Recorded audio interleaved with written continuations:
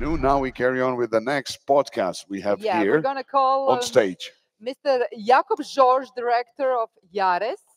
Jakob, Jakob George, and the he is here. presenter is And Gjuran. Stanko, Gjuran, sales manager from SoftNET, will be the Yeah. guy Hi. who will be presenting and doing the podcast. Welcome. Nice to Welcome. have you with us.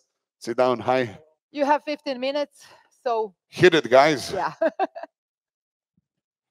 Hello, ladies and gentlemen, on the podcast of Adria Security Summer Summit 2023. I am Jakob George, editor-in-chief of Slovenian cyber security magazine Kibernitije. And today we will listen to Mr. Stanko Gjuran, regional sales manager of SoftNET company, about highly available connectivity. Hello, everybody. It would be hard to find a better panelist, given that SoftNET is the leading provider of highly reliable internet connections in Slovenia with 80% market share. And Mr. Gjuran has several decades of experience in offering of IT and communication services. Mr. Gjuran, meanwhile, we know each other for a long time. The whole story of IT, OT, digitalization, artificial intelligence, communications have been somehow lost. Just like we are aware of our thoughts, our feelings, and don't even think about signals propagating through our nerves or nerve fibers. Yet when any of them are interrupted, part of us no longer serves an action. It can progress to loss of sensation, to the loss of motor function, or even to paralysis or pain. Stanko, what does uninterrupted connectivity mean for today's business? Thank you for short introduction. Yes, people are not aware what internet today means.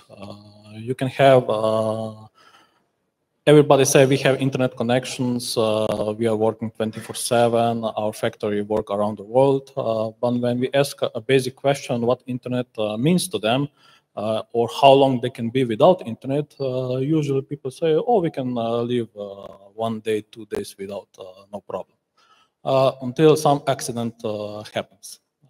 And then when we start questioning the management board, okay, you say you can survive 24 hours without internet. This is not true. Perhaps 2 minutes, 3 minutes, and your people will already notice the system is down, your factory is not working because all the systems are connected over the internet. And then we have the basic question, okay, do you understand what internet is? Do you know the difference between direct internet access or if we have just normal broadband internet access? And people are just not aware. They just see the cost of the money. Oh, I have some very basic internet line. It costs me 20, 40 euros per month. This is enough for us. Yes, this is true until some processes or buyers or suppliers demand something much more from your company, then you come into big problems. Then management doesn't understand, okay, if you need direct internet access, this will cost you 300, 500, even 1,000 euros in Asia for normal internet connectivity. Then the company awares, okay, why should I pay this? And the best case is to explain them in some business cases when this already happened. For example, I had last week, I went to a meeting and on the driveway to there, 10 large trucks were already making a traffic jam. I needed 20 minutes to come to them and I asked them, do you have any problems? Yes. Our customs to apply to trucks to deliver goods to other countries, the server is down, we cannot access it, and everybody panicked. And okay, do you have internet? Yes. The networking is working, routing is working? Yes. where do you have this server? He said, oh, we have it in one cloud provider. He guarantees us everything is okay, but it doesn't work. How long? It doesn't work. He said 2 hours. The trucks are staying, and the next question was, okay, do you have a backup plan? What will you do? And he answered, no. We can send the trucks outside 100 kilometers away that other company will do these customs procedures, but this will cost a lot of money. Okay, let's call this technician in cloud service provider. What is wrong? We solved the problem very fast because we gave them access to this server. And then the next day, we started asking questions, okay, how could this happen? At the end, it was a basic human error. The IT guy who upgraded virtualization on this cloud service provider mistyped the IP address. And that was it. Nothing worked. And the solution was simple. Okay, it's not just to migrate server to SoftNET cloud provider. It's to write the procedure. What will you do if this server is down? This was just one basic element. Just one procedure was done. The other case is we had a couple of years ago. We talked with this client over 1 year. They have a primary line from telecom, optical line, 1 gigabit internet line. Everything was okay. We gave them our own solution. Okay, we can provide you with secondary internet line. We can provide you with BGP. We can arrange your autonomous space number. But no, we don't need that. Everything is working for the past 15 years. No problems until now. Until it was Wednesday, 3 o'clock afternoon. The managing director called me. Look, Stanko, can you come tomorrow to our factory? Yes, I can come around 10 o'clock. No, be there at 8 o'clock in the morning. Why? Just come, we need your help. Okay. Immediately I called their IT manager, what is going on? And he said, our factory is on hold the whole day. We deliver goods just on time. 50 trucks were standing there. They could not proceed because they could not start anything. No papers, no which goods goes on each lorry, and they had problems. Okay, I said, I will help you. We will establish the internet connection over the night because the factory is in remote location. The optical lines were cut in 3 places, and not even the telecom with the whole team could not solve the problem over the night. We established the internet line in 6 hours. The factory could start again, and the next morning it was not the problem to sign the contract, except the cost which this company experienced, which was €500,000 for those 1 day of outage. And if we calculate the cost for 1 day for 1 year of this internet access, it's €10,000 per year. So this is the problem which, especially in this region, some companies don't understand. And then is the next question, what is the motivation? How to come to these problems? How to discuss with the management board? How to help IT managers to solve these problems? And it's not the right way to scare them. Okay, some days it will happen.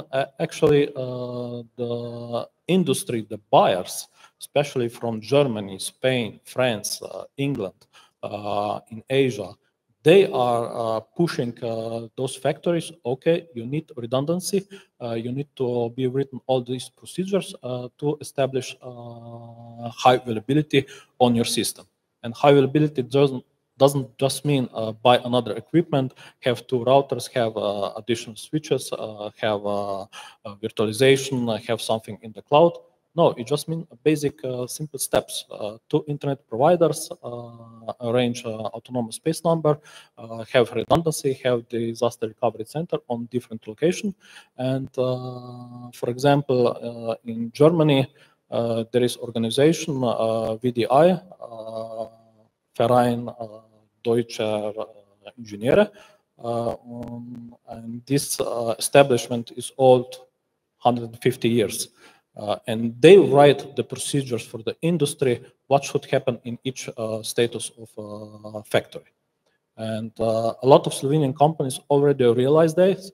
The buyers comes here, they do internal check if they are valid for to be their supplier.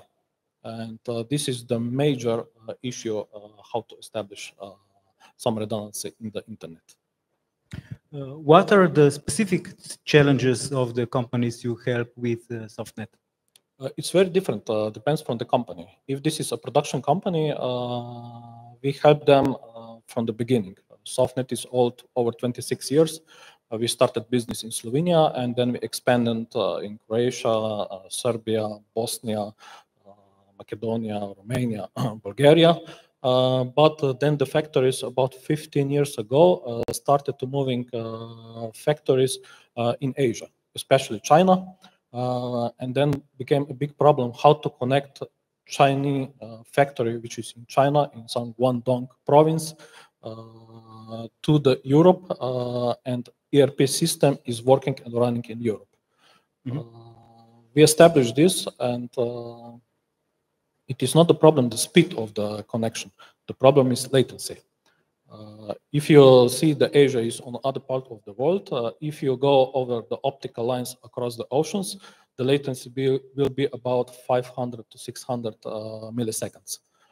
We took the shortest path from Germany, from Frankfurt, over Russia to China, and this latency is around 170 to 180 milliseconds.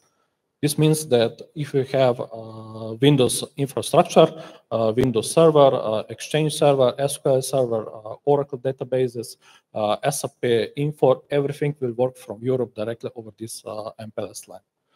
And we specialize for these lines for the past 15 years.